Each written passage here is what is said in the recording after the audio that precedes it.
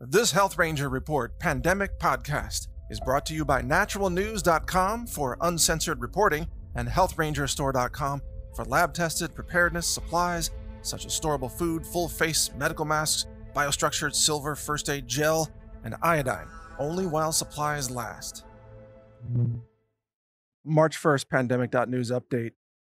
Today, it's not only obvious that this is going to go global, it's going to impact every city across the world, even in the United States.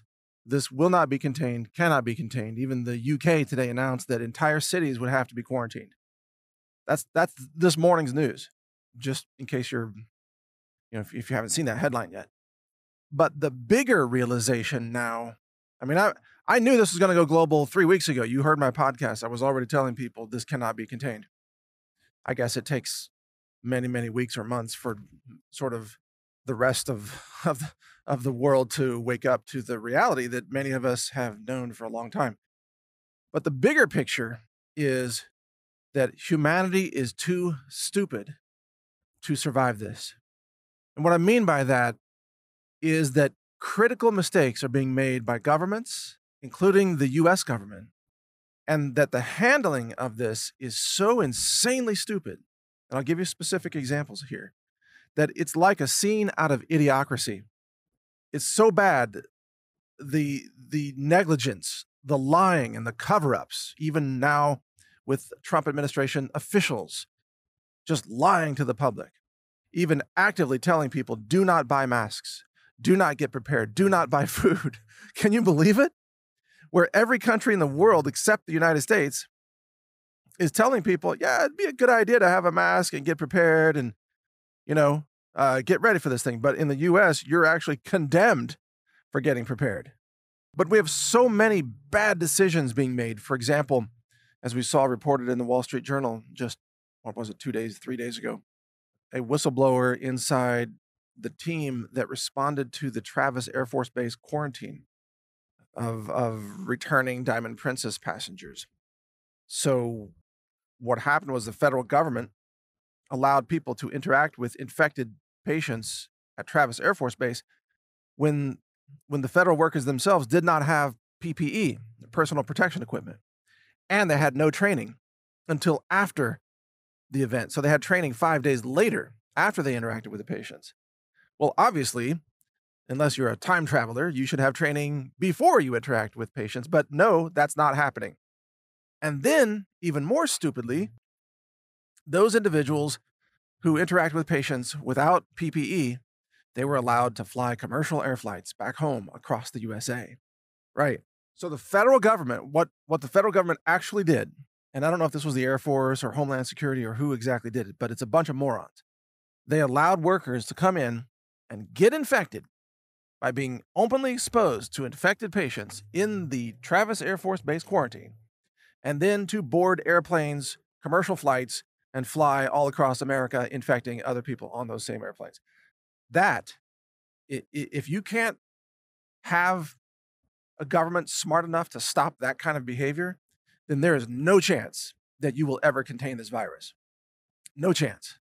And when you have a State Department employee in Japan, and this happened as well, who said, yeah, we're going to evacuate the Diamond Princess infected passengers, and we're going to put the non-infected passengers on the same airplane as the infected passengers, and we're going to separate them with basically like a tarp and some duct tape. Yeah, these officials, how do you even find the words to describe the level of idiocy and just runaway, suicidal stupidity that these people are exercising? I mean, that person should be, fired and shamed. Who made this decision? We actually know the person who did. We know the guy's name. We did a story on him. He's an idiot. But this is happening again and again and again. And because of that one flight, there are dozens of Americans who got infected during the evacuation flight. They were put in Travis Air Force Base. And now the outbreaks happening in California are happening in and around, guess where? Travis Air Force Base. Whoa, what an amazing coincidence. You mean that when there's no training and there's no protection equipment and people are just allowed to spread the virus everywhere, you mean to tell me the virus spreads? Say it ain't so. But that's actually what's happening. So you see, we, as a human race, we have lost the capability because humanity has become so dumbed down and so run by corrupt, incompetent bureaucrats to the point where America's response to this virus is now practically indistinguishable from China's response. It's the same lies, the same cover-ups, denying that this is a problem, claiming that you can catch all the cases with airport screening measures. This is the new Trump administration thing. Oh, we're going to screen people as they go through the airports. Well, President Trump, this does not show symptoms in most people until many days into the infection, even after they've started to spread it. So sure, you can take the temperature of people in the airports. You're going to miss maybe 3 out of 4 or 4 out of 5 people who are infected because the screening is highly ineffective. And so to say, oh, we're screening all the high-risk people, but yet you're not testing them? So in America, for 4 weeks nearly, the CDC had withheld testing capability in America. All across the country, there was basically 0 tests being done. And then I saw that this is being touted by the Trump administration now that America is the most prepared nation in the world, has the best preparedness for a pandemic. How can we have the best preparedness when we weren't prepared to test anybody for the infection? So you have, Thailand is testing more people than America.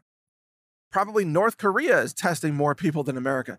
I actually coined the phrase, don't test, don't tell, to describe what was happening. Don't test, don't tell. And it's insane. It's an insane policy. And you can't claim to be prepared if you don't have testing kits.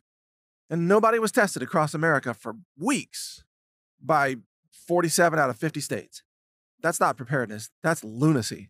But these decisions continue to be made every day, not just in America, but in places like, France and Italy and the UK and Germany and Iran, which is involved in a massive cover-up. Iran's cases have just exploded over 1,000. It's as if humanity has lost the ability to tell any truth about a pandemic or to face any reality because too many people are triggered by it. And so every government in the world now is controlling the narrative, but not controlling the virus. They're more interested in shaping your emotions than stopping infections. And this is the moment at which we've arrived in human history where humanity is too stupid to survive a pandemic. Because this virus is unforgiving. This virus would be hard to contain if you had a perfect record of isolation and quarantines, and if you told the truth about everybody taking antiviral drugs, and if you told the truth about what needs to happen to stop this thing. If you told the truth and you made 0 mistakes, you might possibly be able to contain it. But if your government is lying and you're covering it up and you're telling people do not get prepared, then you've got no chance, Jack. No chance. And right now, humanity has 0 chance of containing this. And that's due to the actions of China and Trump officials and everybody else. 0 chance to stop this right now. It's going to go global. It's going to kill millions unless something changes dramatically, radically right now.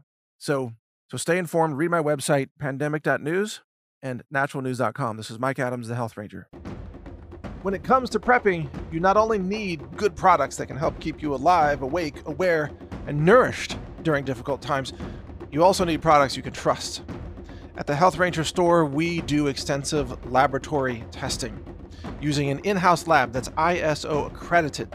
It's inspected, it's audited.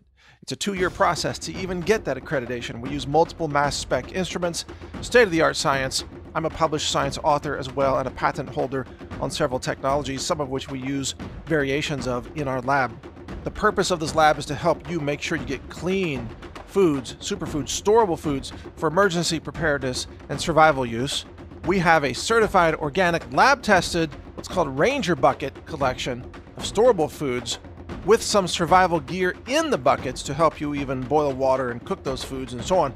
It's a fantastic product. We can barely keep it in stock even during normal times. In a crisis, we'll be wiped out of this product because it actually takes us a lot of time to make those products. But if they're in stock, you can get them now at healthrangerstore.com/prepwithmike. In fact, go to that URL, healthrangerstore.com/prepwithmike, and you'll see some of our survival and preparedness supplies, including iodine, colloidal silver products and gel first aid products, storable foods, superfoods, medicinal herbs for first aid, and much more. We have a lot of products for you to help you be self-reliant, to be safe, to survive difficult circumstances, natural disasters, and all kinds of things. If you want to get prepared, do it with us at the Health Ranger store so that you know you're getting safe, clean, laboratory-verified preparedness foods, supplements, and other related products. Again, the URL is healthrangerstore.com/prep-with-Mike. All one word, no spaces. Prep with Mike. I'm Mike Adams. Thank you for your support. Thank you for watching. If you want to support our mission, visit us at healthrangerstore.com for the world's largest selection of lab-verified superfood and nutritional products for healthy living. It's at healthrangerstore.com.